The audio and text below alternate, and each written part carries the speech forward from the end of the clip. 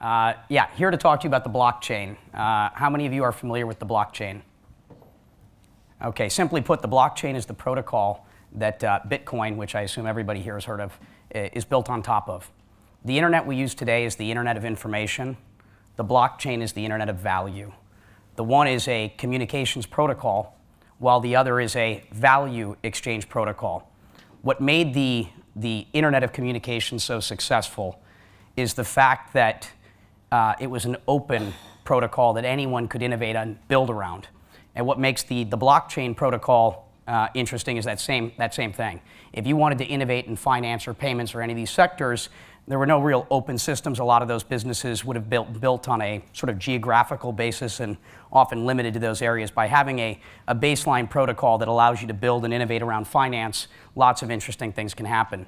So to describe the protocol in its simplest form, it's a distributed database or a distributed ledger. It's public, it's transparent, it's really, really fast, and it's very efficient or cheap to utilize. Much in the same way that the Internet of Information or the communications protocol made it possible to send information instantaneously anywhere in the world, you now have the ability to transmit value. Value being, again, broadly defined.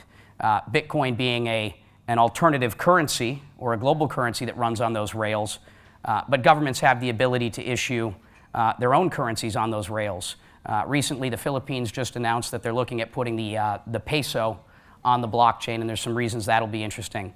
If we want to go to something a little bit more out there, we could talk about things like voting. You know, in democratic societies where we're given an ability to vote, a token can be issued. I have the ability to transmit or send that value to whichever of the candidates I want to elect, and now that can be done with a public distributed ledger that is uncorruptible, and I think very interesting in terms of the implications that can provide. I don't know about here in the UK what it's like in terms of buying real estate, but in the United States we've got title insurance. And you pay a fairly significant fee for a firm to take a look at that chain of title and determine if the person selling you that real estate actually owns it and that the title is clear. The blockchain is a chain of sort of transactions. It's a ledger that's saying here's who owns what, here everything's time-stamped, and it's that chain of title. Now once a transaction was done on the blockchain, you would have the ability to say, I know that title is clean. I don't need some third party or intermediary to tell me that title is clear. And so this is what I mean by a distributed ledger, and it's got a lot of interesting use cases. Most of the time, people have kind of, again, stopped at hearing of Bitcoin and going, I don't understand why that's important, why do I need it? But if you start to look at things like, well, to use that example in terms of us in the developed world, in the United States or here in the UK, we've got mature sort of banking systems. Probably all of us have a bank account, I would suspect. We've got mature payment systems in the sense that there's payment systems that are prevalent and available. Most of us have plastic in our pocket and have the ability to go conveniently pay for things. And we've got faith in the commercial system. We've got rule of law in theory that's there to protect us. And of the 200 currencies in the world, we've got currencies that all of us, or most of us, want more of. But when you start to go south of here, or south of North America, you start to look at Latin America, you start to look at places like Southeast Asia, you start to look at places like Africa, and you'll start to understand why an open protocol like this has the ability to transform the world. So from a retail perspective, I think the two most important points here are that only about 25% of the world's population has the ability to buy things online. This protocol is going to democratize the global financial system in a way where every human being on the planet with a phone will have equal access, expanding the total addressable market by 4x. That's a fairly substantial thing as we look at expanding our businesses, as we think about globalization and our businesses participating beyond our local markets. It also has the ability to expand your margins substantially, certainly for retailers. A lot of retailers, if you're selling consumer goods, you could use margin expansion. The payment systems we use today are relatively expensive, so I'm going to take us in a deeper dive down, sort of Bitcoin and the blockchain and the innovation occurring here and how that could potentially impact the retail markets. Again, I think I've done a decent job of describing this, but again, what is Bitcoin? What is the blockchain? It's a global peer-to-peer payments network. It's open to all with a computer or a smartphone. It's open source. It's decentralized. There's no sort of middleman or governing authority that's needed. Again, it's a peer-to-peer system in the same way that if I transact with you in a store paying with cash, there's no sort of intermediary required. To do that online today, that's not possible because you need some sort of intermediary. This is the closest thing that's closest thing to digital cash, where I can transmit on a peer-to-peer basis over long distances. And there's no issuer or acquirer in the case of Bitcoin. Many of you have probably seen kind of the sensational headlines, you know, Bitcoin, Silk Road, Mt. Gox failing, the price hitting 1,000, the price having come down. And so some people are going, well, I don't know if this trend is continuing because the price itself is the main barometer of sentiment. But if you actually look a layer deeper and you start following the sort of fundamental metrics, which as someone like myself that spends all my time in this space, I do, you're seeing substantial wallet growth. We've gone from just over 1 million people a year ago to now about 7 million people today. So you're seeing substantial growth there. Merchants, there was only about 10,000 merchants a year ago. You're now looking at something, you know, quickly approaching 100,000 by the end of this year. So you're seeing merchants recognizing the benefits of this.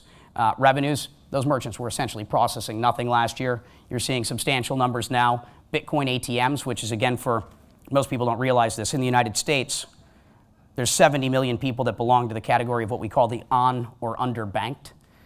There's actually, and I don't know what those metrics are here in the UK, but there's a lot of people that still need to operate in the cash-based economy.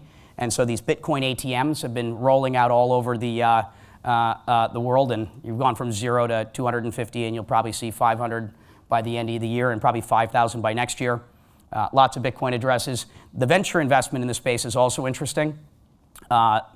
Last year, you've had about $30 million of capital flow into the companies that are building the infrastructure. So if you think about the underlying protocol in the same way that we think of the internet as a protocol was not all that useful until you had things like a browser, until you had things like an email client. So the baseline protocol is not really usable by us as consumers. So in the same way that internet startups in the 90s built out the infrastructure and ecosystem to make it usable, in the same way you've got that going on here. About $30 million was invested prior to this year, and so far this year we've now exceeded $400 million having come into the sector, which is the same level of investment the internet saw in 1995.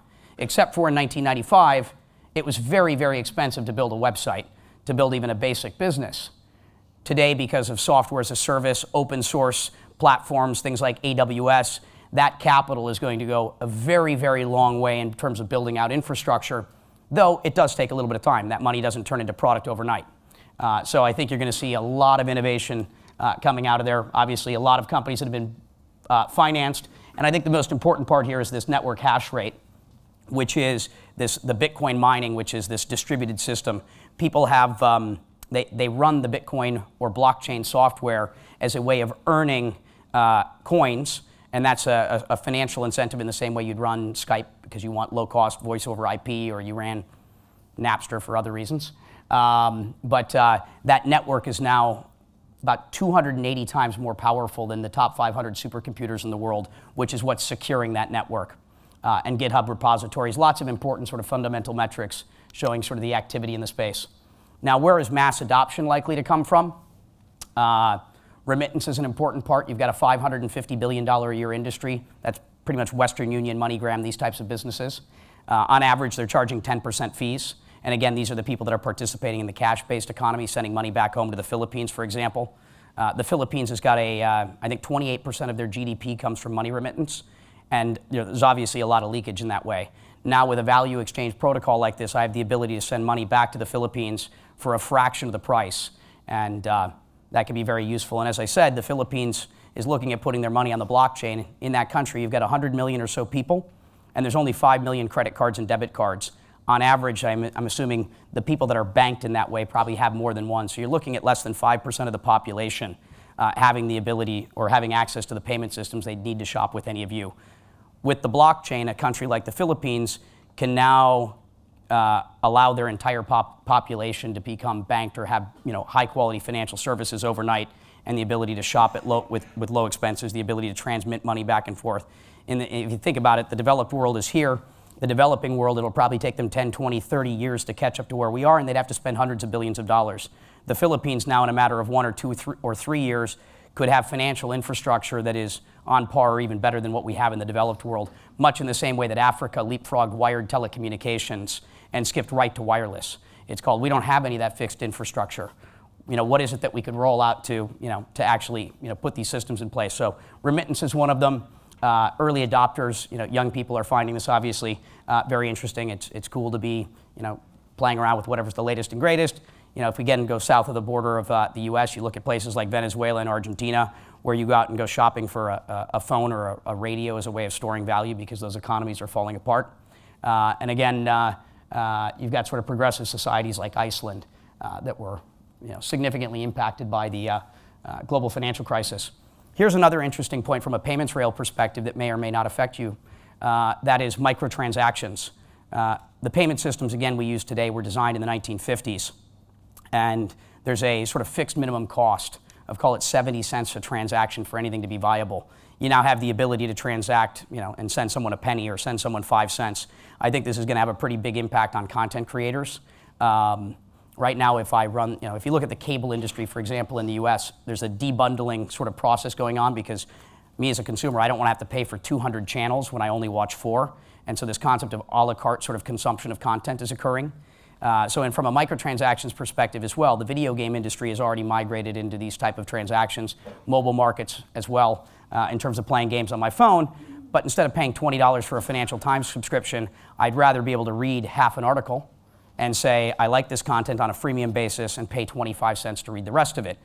So this company in particular I've invested in, ChangeCoin, has created a tipping product. So when I'm on Twitter, Reddit, YouTube, etc., if I like someone's tweet in the same way like on Facebook I would like something, I now have the ability to like your product, to like what you've posted, but actually send you monetary value where I'm saying, here's 5 cents.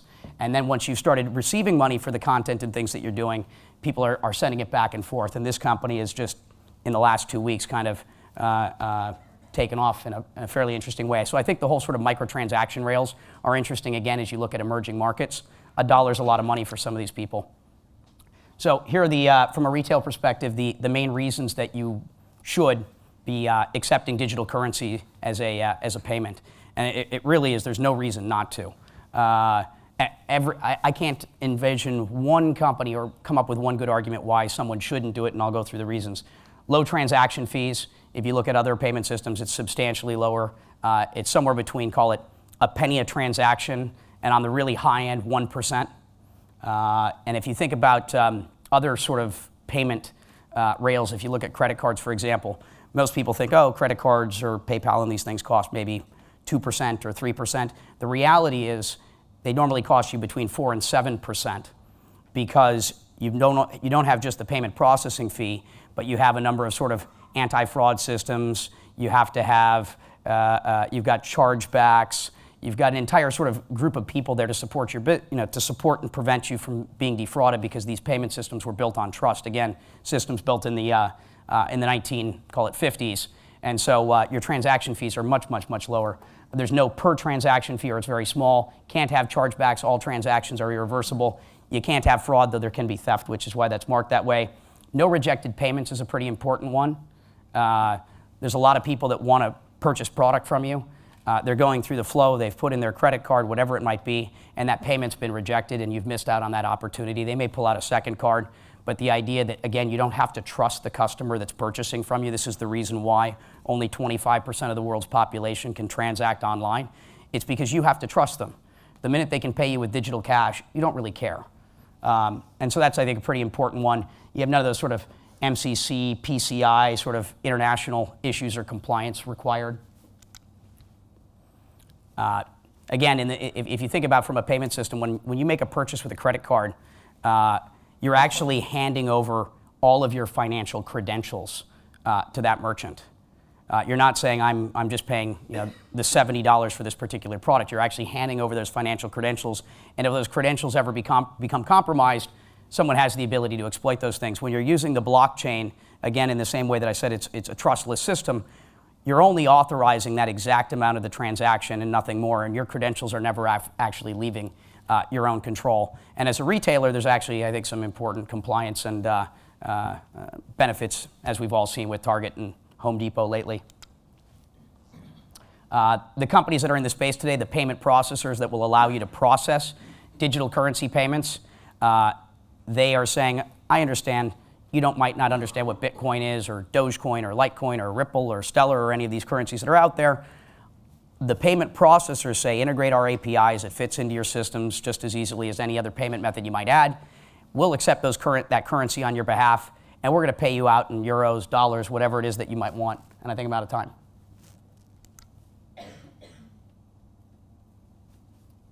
Am I? I don't know. It's flashing red. Anyway, that's what the payment processors do, is they'll accept your currency on your behalf and pay you out in whatever fiat or government-issued money you want. They handle all that processing for you. That can be integrated on a white label basis. I was going through a payment flow here. A transaction, because you have to ask for less information, can take place in a matter of, call it 20 seconds to go through a flow, which is what you would see here. Phone comes out, take a picture with a QR code, transaction is final and paid. How it works, I think we'll skip past this. And so some of the things that you might want to think about from a retailer perspective is, because you've got substantial cost savings through the payment method, you have the ability to pass those discounts on to your consumers, which I think can be a very effective way of being competitive when offering your services. So I think you want to think about how do you incorporate these new payment methods? How do you get a lot of promotion out of these new payment methods? And how can you pass along some of those savings to encourage people to spend more money with you? This is one of the companies I'm an investor in, GoCoin in particular. It's a currency agnostic platform. I'm not sure if Bitcoin is the Friendster, the MySpace, or the Facebook, but I'm a huge believer in the blockchain. I agree with Mark Andreessen and many of the people that have come out and said that this innovation is more substantial than the internet, and it's going to impact the world around us more so. If we went back to 1994, it was very difficult to envision all the ways that the internet would impact our businesses, and it's pretty much impacted all of them to date. The blockchain, I think, is going to have an even larger impact, and there's many of us that see that. As to what currency does it, difficult to say. PayPal's recently partnered up with 3 of the companies in the space, and if anyone has PayPal or Braintree already integrated into your systems, you have the ability to turn on these payment options instantaneously with the flip of a switch. And you're seeing, I think, a lot of the other major sort of payment processors implementing these as options. Companies are signing up, again, lots of merchants, this one in particular being mine. And I think I'm out of time.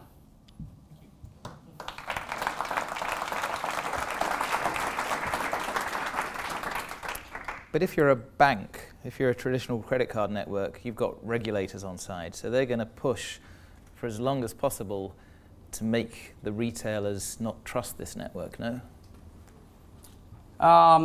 Yes and no. I mean, the one benefit of banks is that they are generally very capitalistic. They dislike regulators probably as much as we do.